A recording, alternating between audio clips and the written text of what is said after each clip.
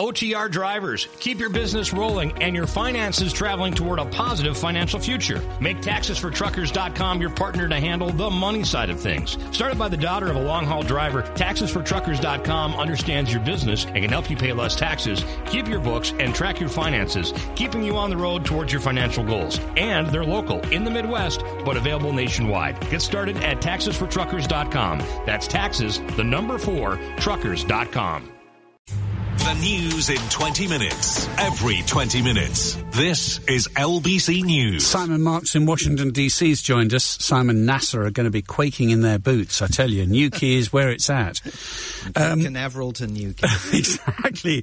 Just in a flash. You get it all here on this radio station, I tell you. Now, President Biden, you've lost him to Mexico City. Why is he down there, then? We've lost him to Mexico City just for the day. He's down there for a meeting with both the Mexican president and also the Canadian Prime Minister. This is a summit meeting of American leaders. They do this on an annual basis, and sometimes the meetings are here, sometimes they're in Mexico, and sometimes they're in Canada. So he's down in Mexico City for that, but en route to Mexico City, and I think really because, frankly, he didn't have much of an alternative, he made his first trip to the U.S. border with Mexico as president. I think the White House calculated that overflying that border without President Biden putting a foot on it was going to be politically very problematic, given the fact that he is being excoriated both by Republicans and Democrats for different reasons for his record on immigration and the way in which undocumented arrivals in the United States are treated. The Democrats, many of them, are furious because President Biden has seized upon a policy first instituted by former President Donald Trump called Title 42, and it allows border agents to use public health as a screening process and a reason for showing undocumented migrants the door when they are apprehended. Republicans, of course, argue that Joe Biden is in favor of what they insist is an open door policy on immigration, which is not entirely true, but nonetheless, in the 12 months leading up to October of last year, 1.7 million people tried to cross illegally into the United States. That is the highest number you can find on record since 1960. And the Republicans argue there's a reason so many people are trying to come to America, not just that they're driven by the problems in their own personal lives, including political repression, the desire for greater economic opportunity, but also because they say President Biden and Vice President Kamala Harris essentially have given them the green light and said, come on in.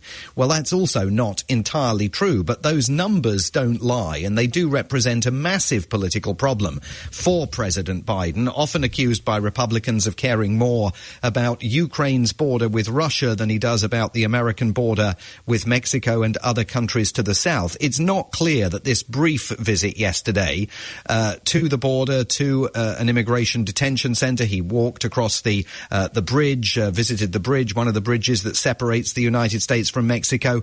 I mean, it was brief. It's not apparent that it's going to assuage any of the criticism, and it was notable that Governor Greg Abbott of Texas, very much from the Trump wing of the Republican Party, who was on hand to welcome President Biden to the Lone Star State at the airfield, handed the president a furious letter to him in which the governor of Texas accuses President Biden of putting the physical safety of people all over his state and other states at risk. So immigration is going to continue being a massively problematic issue for this White House, but at least Joe Biden can say that he donned his aviator sunglasses and he has set foot on the border. So that is going to defang one critique of his policy thus far, but it certainly isn't going to defang the others. And as I say, he's got as much difficulty dealing with Democrats to his left on this issue as he's got dealing with Republicans to the right. Remarkable scenes from Brasilia, Simon, overnight,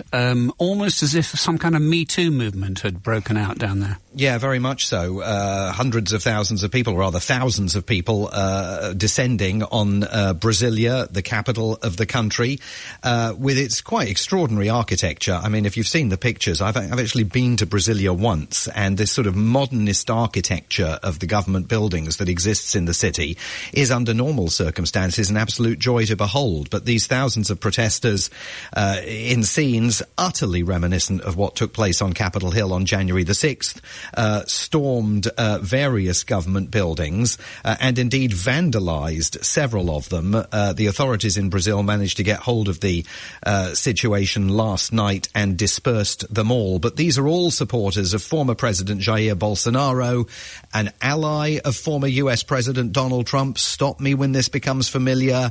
He has made unsubstantiated claims that Brazil's recent presidential election was rigged and that Luiz Inácio Lula da Silva, the former president who now succeeds him, is illegitimate in office.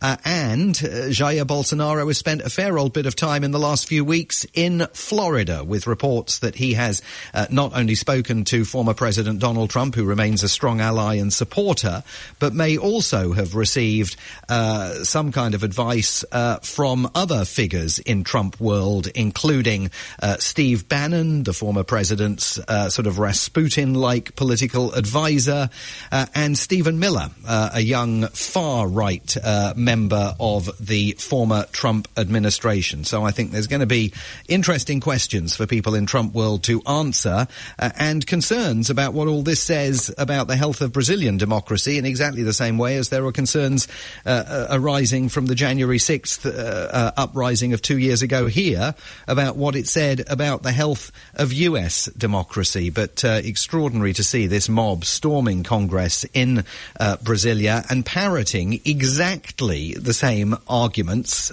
specious though they are, about an election having been rigged. Well, let's talk a bit about Harry. You'll understand we've talked about almost little else for a while. We had the reflection of a documentary from an interview from ITV, Tom Bradby. We'd then seen over here a programme that was broadcast on CBS Network last night, and I think your morning shows are still talking about Harry.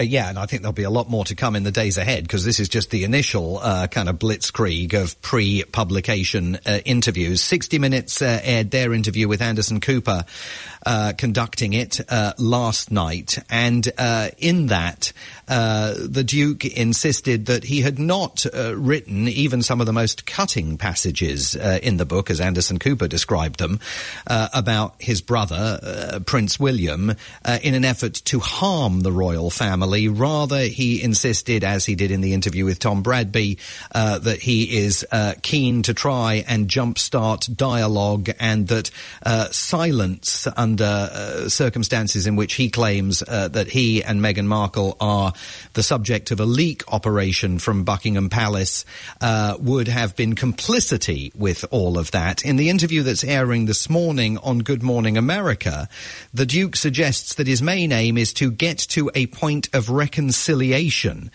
with the royal family. He says if we can get to the point of reconciliation, that will have a ripple effect across the world.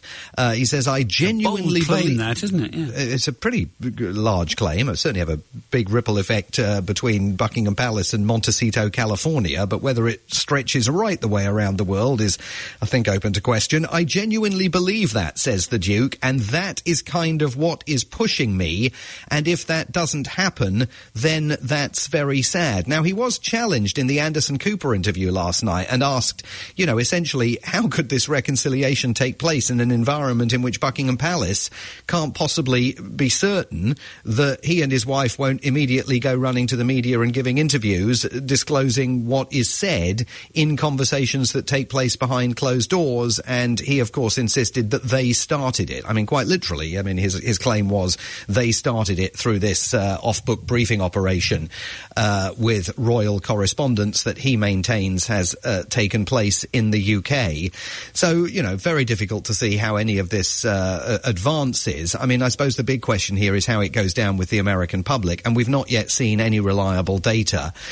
We will, of course, get a sense of how interested Americans are in all of this when we start seeing returns from bookshops all over the country and, of course, the online retailers after tomorrow dawns. If this was a normal book tour, there'd be lots more interviews with lots more media coming up, and I suspect there'll be a fair old bit of that possibly in the days ahead. Okay. I mean, we do know from YouGov surveys last year that Harry and Meghan were more popular here than they are in the UK, but what the impact of this is on all of that, we will have to wait and see. Indeed, we will. I'm sure we'll talk about it again. Simon, thank you very much indeed. Have a good Monday. Monetizing digital services since 2004. Boosting the entertainment industry by making digital content accessible for everyone.